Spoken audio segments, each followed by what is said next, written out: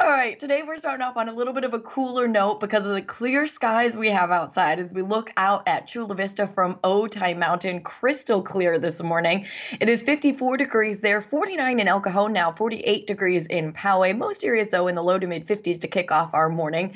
But temperatures are down, especially in the foothill and mountain areas because it's not as windy as it was yesterday. Temperatures anywhere from 2 to 9 degrees cooler than yesterday morning.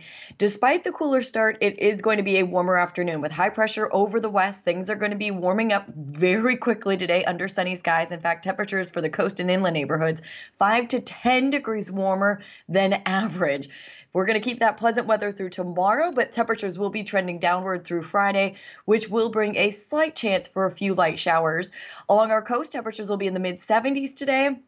Mid 60s tomorrow into early next week, which is actually pretty close to normal. Normal for downtown is about 67 degrees this time of the year. There is another chance for some showers next week. At this point, Monday evening into Tuesday morning is looking like the timing. And any of the rain that we see over the next 7 days is going to be very light. For Friday, we're looking at about a trace to maybe a tenth of an inch or so for accumulation. So not inches of rainfall and not a washout, but it will bring cooler weather back in the mid 60s for our inland neighborhoods Friday and Saturday after the 80s today and 70s tomorrow, but 70s return Sunday into early next week. The mountain areas 60s the next couple of days. Pretty gusty winds will target the mountains and the deserts Friday with that chance for a little bit of rain, and not expecting any rain to make it to the deserts on Friday.